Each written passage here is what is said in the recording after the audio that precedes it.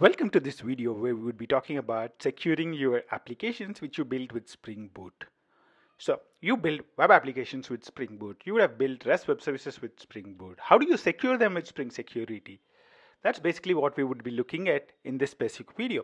We'd be looking at it in 5 different steps. One is the setup. Second one, like setting up a basic application, we'll use Spring Initializer to do that.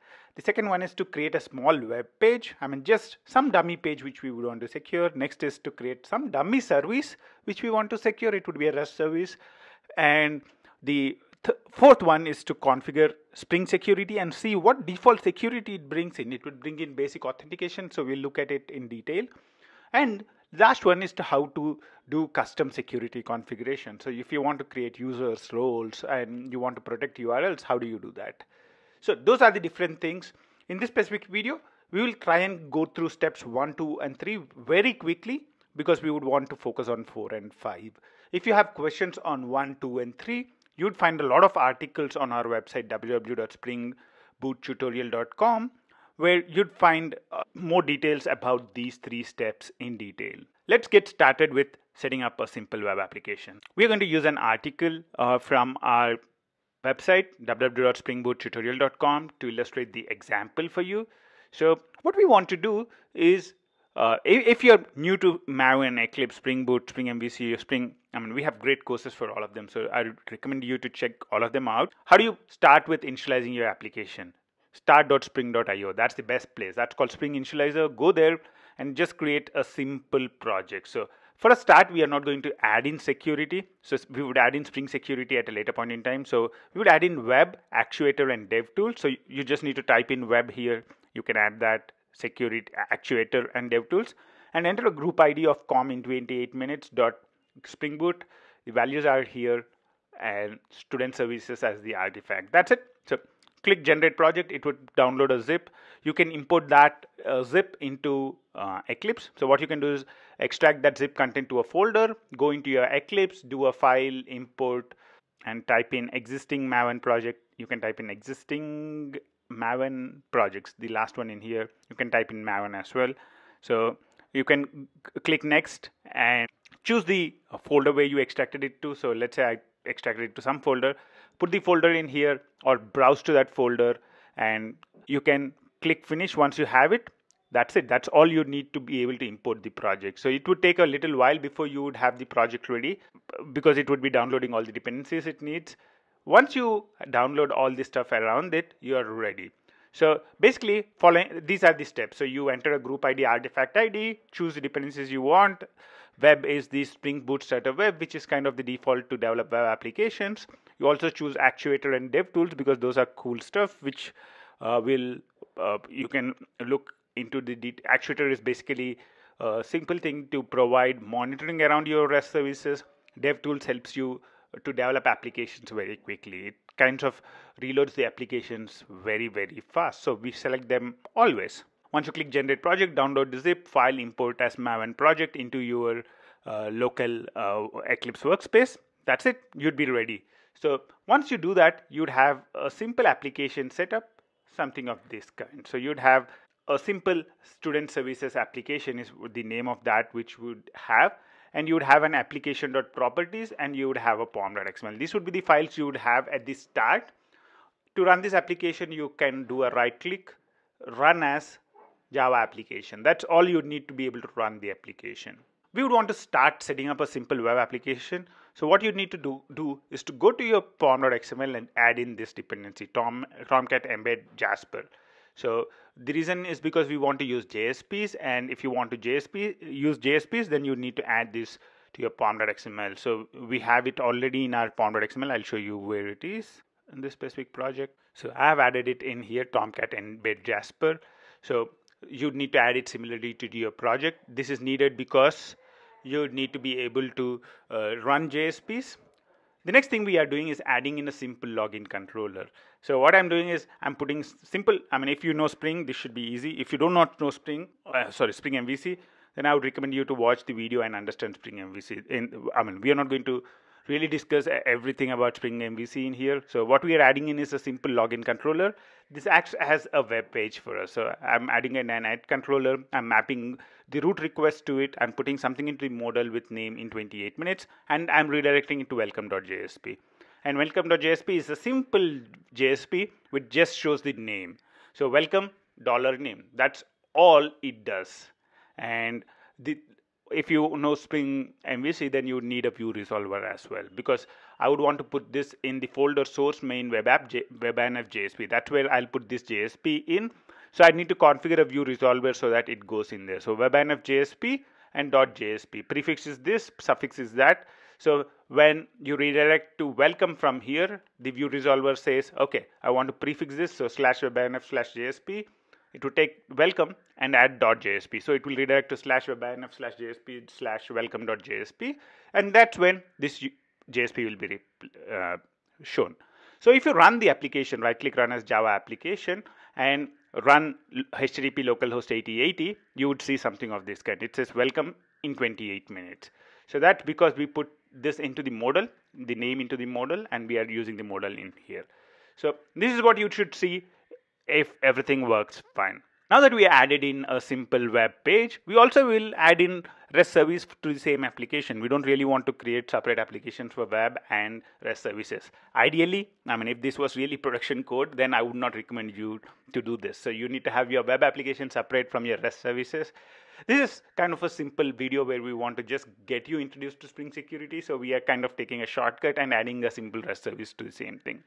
So what we want to do is to add in a little bit of business logic. So I'm creating a simple service. I would want to create a simple service that would return a few details back. So when I execute localhost, so I would want to be able to retrieve all these courses that a student is registered for. So when I type in localhost 8080/student/student1/courses, I would want to retrieve all the courses of student1. That's the service we are creating right now. So I want to be able to say this student has courses on Spring and Spring MVC, and also the course details are coming in. So you can see that the ID is course 1, name is Spring, description is 10 steps, and the different steps as part of that course are also in here. Learn Maven, import project, first example, second example, and things like that. Same is the case for Spring MVC as well. So this is the service we wanted to create. So to create this service, we'll have a couple of modal objects. One is called student, and the other one is called course. And we'll also have a student service which will be able to retrieve all the details of the service. So that's kind of pretty standard thing. So all that we would have is retrieve courses for a specific student. So we have some business logic. So we have hard-coded something in here. I mean, this is just hard-coded data. We are not really talking to a database or anything in here. It's just hard-coded data to create a simple service. And you would see that the controller, REST controller for /students, I mean, this is called a path variable. So whatever value we pass in here, so we are sending a student1 here. So that will be mapped to this variable. So that becomes the path variable here. So student1. So it would go and retrieve the values for student1, and it would return the list of courses back. So when we are, this list of courses would be converted into JSON by something called message converter, which is part of some Spring Boot auto configuration. There's a great article on Spring Boot auto configuration on our website. So you might want to be checking it out to understand how auto configuration stuff works. So now that we have the service ready, so when you go and invoke the URL, you would see that this is the response which is coming back. So now we don't have anything related to security until now. So all that we have created is a simple web page and a simple REST service. What we want to do really in this particular video is we want to demonstrate Spring Boot starter security to it. So if you go to Spring Boot starter, like if you add a dependency on Spring Boot starter security to your project, you'd see that there would be 3 dependencies which would be in your which would be added into your dependencies. So if you go to your pond.xml, I already have Spring Boot starter security in here. So this one, actually, if you look at it in the Maven dependencies, just because of this dependency, I would have got 3 dependencies in. These are the ones: Spring Boot Spring Security Config, Spring Security Core, and Spring Security Web. These are all the default ones. What would happen is as soon as we add these jars in, Spring Boot auto configuration would kick in. Spring Boot auto configuration would kick in, and it would by default secure everything up. So what would happen is, if you look at the log, you would see these statements printed in. So you would see that Spring Boot's Spring security filter chain is configured to secure all the URLs, and also there would be a default security password which would be printed in. We will use the password a little later, but you can see that it's mapping a filter to all the URLs, it's creating a filter chain and a lot of stuff. This is because of auto configuration. The way auto configuration works in Spring Boot is, as soon as you add in a jar, Spring Boot auto configure checks, okay, there's a jar for Spring security. That means the developer wants to add security on top of all URLs. So I'll protect everything here. That's basically what would happen. So all the URLs which are there would be protected automatically. So now if you actually try and hit the services, if you execute a REST service, localhost 8080/student/student1/courses, I'm using Postman to execute this. So if you execute it now, you'd see that you get an authorization error. So you say you get a 401, you will not get the response back. And in the previous time, before we added in Spring Security Starter, you would have got the response back. But now it says unauthorized, bad credentials. It's saying you don't have permissions to execute this service. So that's the message that you would get if you try to hit the REST service right now. Same thing is the case with running the web application as well. If you try to run the web application, you'll get a pop-up. So if you go and try and hit localhost 8080, what you'd get is you'd get a pop-up. You will not get the welcome in 28 minutes page, because by default Spring Security is auto-configured. As soon as I add the Spring Boot Starter, all the magic kicks in and everything is now protected. So what is the user ID and password? The user ID and password is whatever we saw earlier.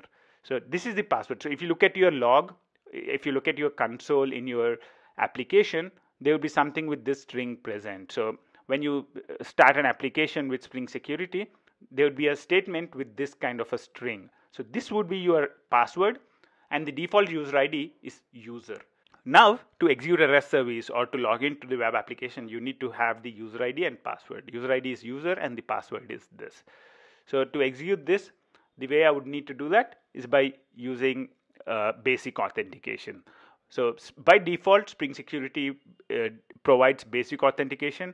So when I'm executing this request, now to execute this request to courses, I would need to use basic authentication. So if you go to the authorization tab in Postman, you'll be able to see basic auth in here. So you can select that and type in the user ID as user and the password as whatever you have picked up from the log.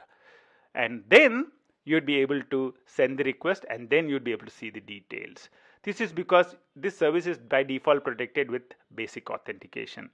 Similarly, if you want to run the web application, you need the same user ID and password. You need to enter user and the password, and only then you'd be able to see the welcome page. So that's a lot of magic actually. That's a lot of magic we turned on by just adding a simple dependency Spring Boot Starter parent. Let's take a quick look at what we have done. So we have created a simple web page and we created a simple REST service. We saw that we were able to invoke them very easily. But then we added in Spring Boot Starter security. And as soon as we added in Spring Boot Starter security, we saw that there is a lot of magic that is coming in. Everything became authenticated. So I needed a user ID and password which I picked up from the log to execute them. So let's say I want to create custom users and roles. I don't want to use the default user ID and password, but I want to create my own roles and users. So let's say we want to create two roles, admin and user. And admin role has access to web application and user role has access to execute REST services. So only admin role can access web application, and user role and admin role, both of them can execute REST services. Let's say that's basically what we would want to do. And also we would want to create one user for admin role with user ID admin1 secret 1 and one user for user role with user1 secret 1. So how do we do that? So what we do is we just need to create a simple configuration. At configuration is a Spring annotation. So it defines that we are going to create a few Spring beans in here. That's basically what at configuration does. We're extending a class called web security configurer adapter. This would allow us to configure security. So that's why we extend this class web security configurer adapter. And we are configuring a couple of users in here. If you look at it in here, so the first thing which we are configuring is the users. So what we are saying is configure a user 1 with password secret 1 and roles are user, and also another user admin 1 secret 1, but his roles are both user and admin. So admin has both the roles, user and admin, whereas the user has only role user. So we are creating a couple of users. That's basically users to roles. So here we are saying this is the user, this is the password, this is his role. That's basically what we are doing there. The second thing that we want to do is configure role, what role has access to which URLs. So what we are doing in here is we are saying anything that has this one. So anybody who wants to use /student/** should have a role of user.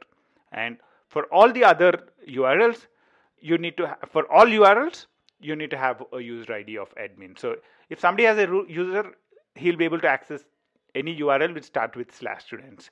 And if admin, he'll be able to access all the URLs which are present in here.